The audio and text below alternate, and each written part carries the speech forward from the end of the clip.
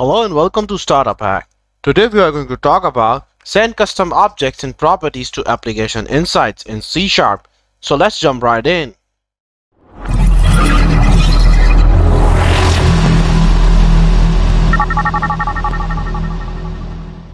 Make sure to check out the link down below because we always provide code samples that you can pull down and follow along so you can see in our project. Do you want to earn $100,000 a year? Do you want to become a software developer within just 3 months? With our amazing course and awesome tutors, you never have to worry about getting stuck. We help students to learn skills that companies want to hire. We are Startup Hack. Don't forget to subscribe our channel. So let's get started. For this tutorial, I'm assuming you already have an active application insights instance and that you already set up a logger in your .NET solution linked with that application insights instance. The object, say we have a custom object we want to log to application insights. So here's example. The object has some properties we'd like to send and retrieve later in application insights.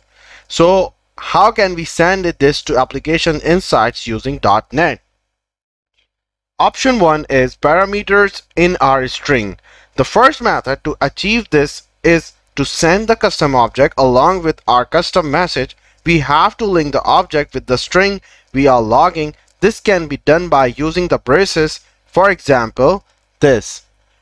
By doing this with string interpolation, our custom object and parameters will be placed at the location of properties. Alright, option 2 is use a scope. You can also create a scope, define a scope along with the custom object you like to send, like this. Everything you log inside the using statement will be enriched with your custom object. And there it is, our custom message along the properties. If you click on the log, you will get a detailed overview containing the custom object and properties we logged. So thank you for watching this video.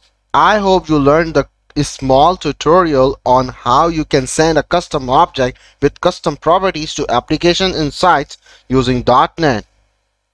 So don't forget to subscribe our channel and hit the bell icon for latest updates.